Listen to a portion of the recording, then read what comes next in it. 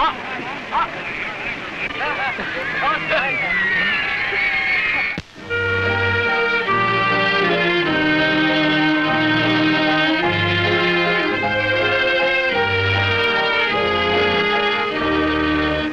read in the paper the other day that it is really just the same thing as sex appeal. Now, is that really true?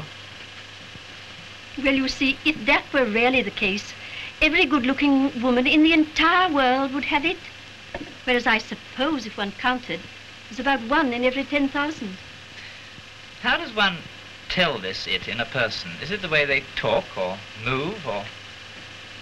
No, I should say, to give it the most exact description, it is something which emanates from the eyes. Some curious magnetism, and it always comes with people who are perfectly self-confident. You know, you cannot have it if you've got the slightest self-consciousness, because then you know you're thinking of yourself, whereas the it people are absolutely indifferent to everything and everybody. Have you ever seen a tiger in the zoo? Oh, yes, rather. Well, now, look the next time you go and watch how it lies there utterly indifferent. Doesn't care an atom who's passing, who's going to give it a biscuit or get away in fear. It just stays there lazy, looking straight into the eyes of whoever is looking at it. That's why when all these people write to me and say, how can I acquire it?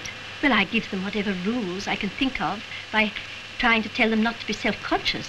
But how in the world can they have it if they're trying to have it?